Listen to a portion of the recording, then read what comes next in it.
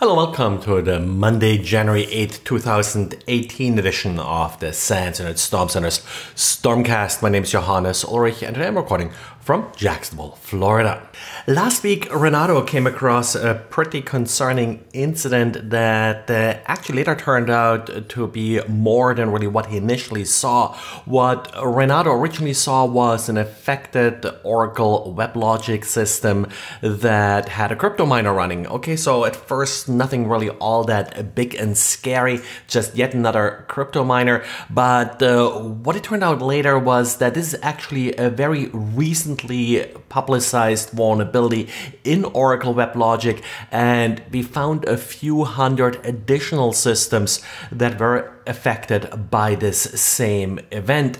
Now, we came across a log actually that listed around 900 infected systems, many of them running PeopleSoft. And the concern, of course, here is that companies typically keep an awful lot of personal identifiable information in PeopleSoft. In this particular case, you may have been lucky because the goal, as I said, of this particular attack was installing this cryptocoin miner. We went ahead and we tried to notify the victims here. Not sure how well this worked at this point yet, but we got feedback from a couple of the victims that yes, they were looking into this. If you are running Weblogic, if you are running PeopleSoft, please take a look at the diary and make sure you're not affected. If you are affected by this cryptocoin miner, well, maybe you're lucky and that's the only thing that happened, but this is a very easy exploitable vulnerability. So you definitely do want to take a second look at the system and make sure it didn't get exploited by anything else in addition to this cryptocoin miner. We're not going to make the full list of infected IP addresses public at this point, but if you have any questions about this, let us know.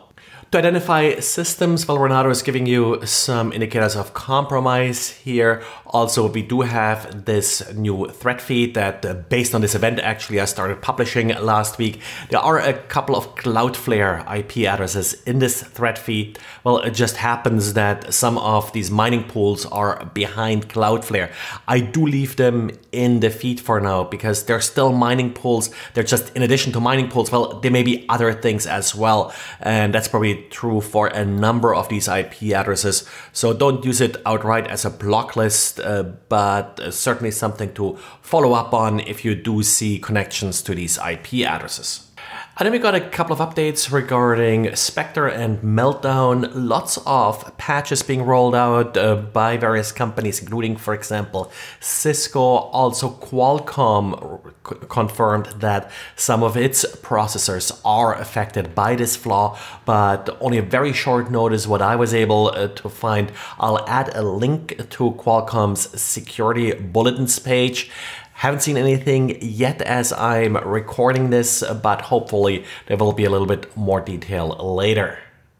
And unrelated to Meltdown and Spectre, there is a second issue that only affects AMD processors. In particular, the platform security processor that's part of recent AMD processors. That's essentially a trusted platform module or TPM in these processors, and it has a firmware vulnerability that's being addressed with an updated firmware.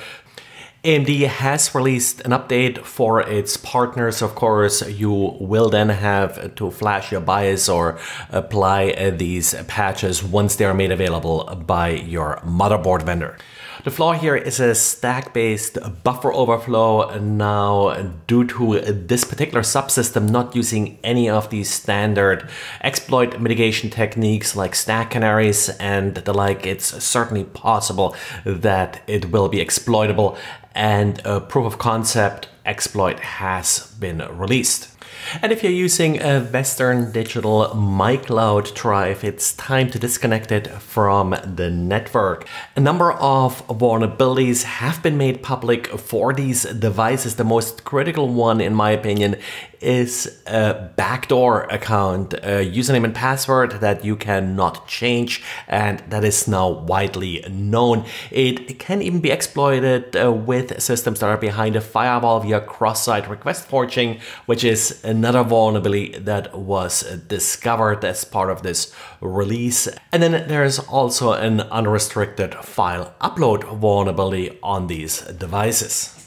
Well, and that's it for today. Thanks again for listening, and talk to you again tomorrow. Bye.